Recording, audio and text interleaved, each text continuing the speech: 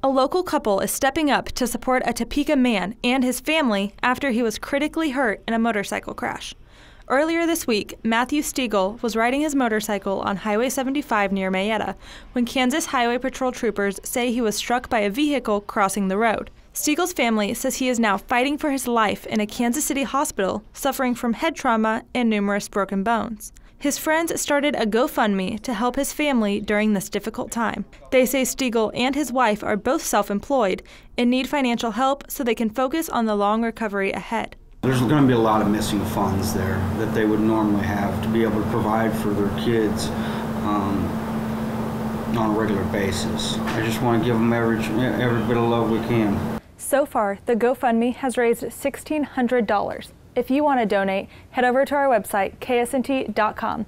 Working for you, Alyssa Storm, 27 News.